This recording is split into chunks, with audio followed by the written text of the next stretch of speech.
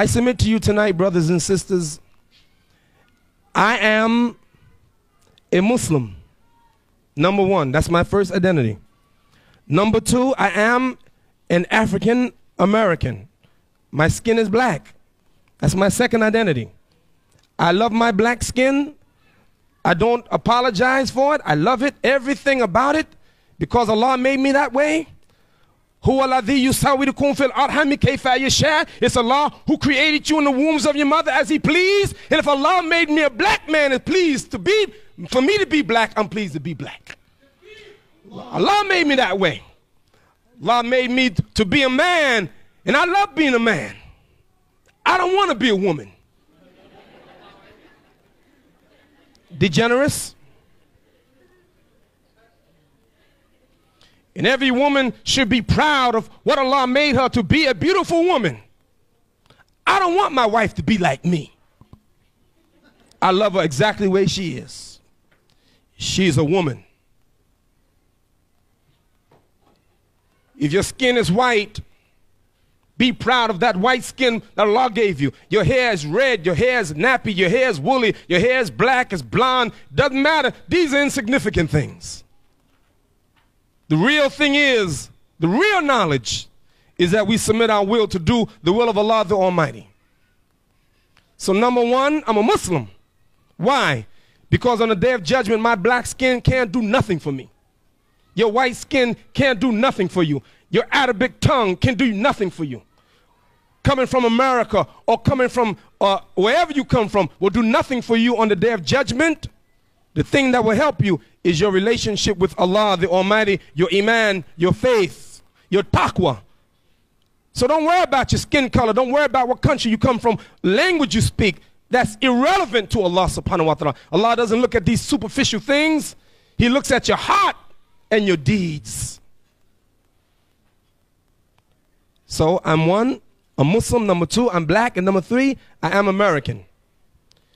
Brothers and sisters, the same way some of you brothers come from Egypt and sisters come from Egypt or Syria or Jordan or Palestine or Sudan. Every one of you came from a country. I come from a country too. My country happens to be America. I'm born in America. Allah made me to. I had no choice. I just woke up one day and I was in Brooklyn. I had nothing to do with it. I didn't choose my parents. Allah chose them for me. Yes. And wherever Allah raised you up and gave you life, in whatever country He gave you life, that's the country you're born in. So this is my country. And I don't want to see America fail. I want to see America get better.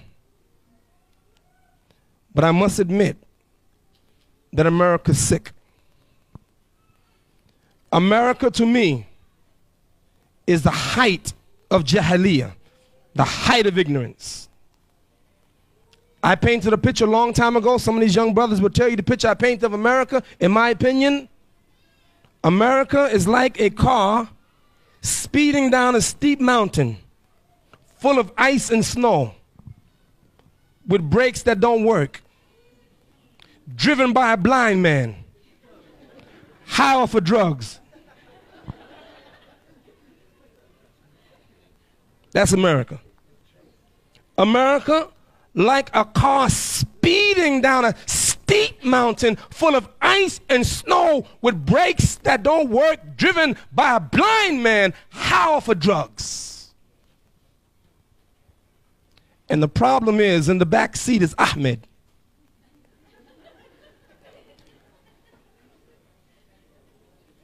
Whose feet are on the brakes and whose hands control the throttle? Why do I say America is the height of ignorance? Imam Suraj, with all of the technology of America, all of that, yes, tops. But real knowledge, she lacks. And what is that knowledge? Number one, brothers and sisters, the greatest knowledge that you can ever get is the knowledge of Allah. Trust me. The greatest knowledge you can ever get, the greatest knowledge, is the knowledge of your Creator, Allah. أعوذ بالله من الشيطان الرجيم وكيف تكفرون بالله وكنتم أمواتا فأحياكم ثم يميتكم ثم يحييكم ثم إليه ترجعون. كيف تكفرون بالله وكنتم أمواتا فأحياكم ثم يميتكم ثم يحييكم ثم إليه ترجعون. How can you deny Allah when you were dead and He brought you to life? And then He will take you again. He will kill you and then bring you to life again. And then you have to return to Him. How dare you? How dare you deny Allah? And let me tell you the lesson that I learned. For Allah, the real issue is not how you begin, but how you end. إنما الأعمال بالخواتيم كما قال رسول الله صلى الله عليه وسلم إنما الأعمال بالخواتيم بالخواتيم بالخواتيم. Your deeds shall be judged by your last deeds. By your what? Last deeds. By your what? Last deeds. You know why? So you can't take Allah for granted. Some people want to rest on their laurels. Oh yeah, I worked hard, I can retire now. I can sit down. But guess what? Prophet Muhammad, peace and blessing be upon him, never retired.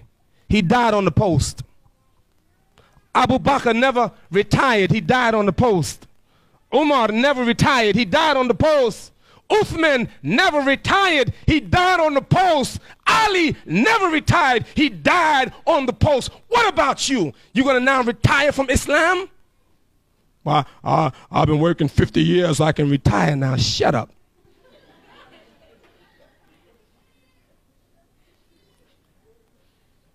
Brothers and sisters, really, the best knowledge you can get is the knowledge of Allah. And I want to leave you with one of His names. Yes, knowledge is sacred. What kind of knowledge? And you make sure that you don't be ignorant to the real knowledge and then get the superficial knowledge that can't help you on the day of judgment. Because even if you're a mathematician, by being a mathematician will not get you into Jannah, not get you into paradise.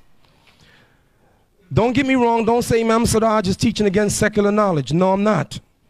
Imam Suraj is teaching us priority. Make sure you get the right knowledge first. And the most important and significant knowledge is the knowledge of Allah. Once you have that, then you can put everything else in perspective. One of the brothers from New York, alhamdulillah, made Hajj. Sheikh Rafiq, is the principal of the school, the Muslim school under which my children go to. And by the way, brothers and sisters, in case you didn't know it, there are 17 full-time Muslim schools in New York City. But don't get excited, because those 17 full-time Muslim schools only accommodate less than 1% of the Muslim youth. So even though 17 appears to be a lot, it's really insignificant according to what we need. But this school, Islamic Elementary School, Sheikh Rafiq is the principal. He went to make Hajj. He was at JFK Airport the day on the way to go to Jeddah, and he had in his briefcase $15,000 in cash. And he put the briefcase standing up on the line, ticket counter. He put the briefcase between his legs. He says, Imam, I turned 1 second and I looked, it was gone. $15,000 cash stolen. The person who stole it is a person that's jahil, ignorant, because they don't know Allah. 14 million Americans arrested a year because the country is full of jahiliyyah. 21,000 people murdered in America because the country is steeped in ignorance. 30,000 Americans took their own lives, committed suicide because they're steeped in ignorance. American women parade themselves naked on magazines, on the internet. Raunchy telephone calls for money because we're steeped in ignorance. prostitutes walking up and down the street, army with sex perversion, corrupted officials, president, Congress. More money spent in America on illegal drugs than on food and clothing and education. Why? Because America's in ignorance, not technology. She has that. Now, why now are Muslims going after the same kind of knowledge that they're going after and forgetting our knowledge that make 3,500 Muslims open up a liquor store in Chicago? Because I submit to you, we're going after the wrong knowledge. And the knowledge that we should go after, A, the knowledge of Allah, and 2, the knowledge of the hereafter.